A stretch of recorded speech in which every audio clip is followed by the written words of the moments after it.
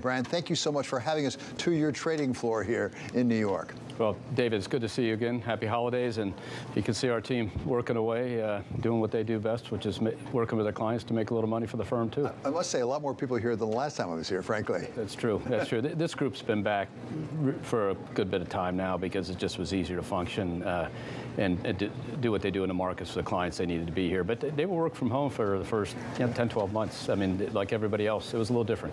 So, Brian, top Bank of America, you have almost a unique vantage point on the economy. Let's talk about the economy.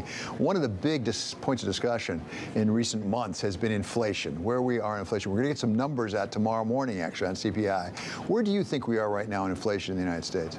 We have inflation. That's actually not the debate. The average inflation, for the last several quarters has been higher than target. The question is, where do people think it's going to go next? And I think that's what's kind of on people's minds. So if you look at it, what you're seeing is the wage growth and the expectation of wage growth and these talented people and what they're going to earn and what they didn't expect to earn next year.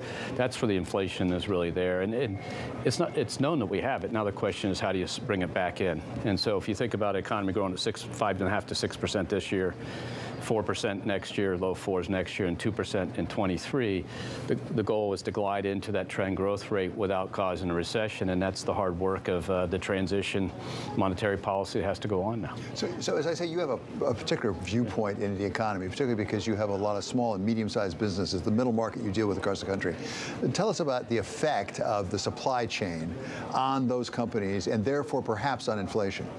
Well, as a bank, one of the effects that we didn't like is they aren't using their lines as much because they aren't putting up as much inventory and hiring as many people just because of shortages. And people can't forget there's shortages in labor now, too. So it's not only goods to manufacture, it's also the people to make them. And so when you talk to our clients, they all give you, it's messed up. It's getting a little bit better. It's easing forward. It's been a problem for many months now. And it's the belief that it is totally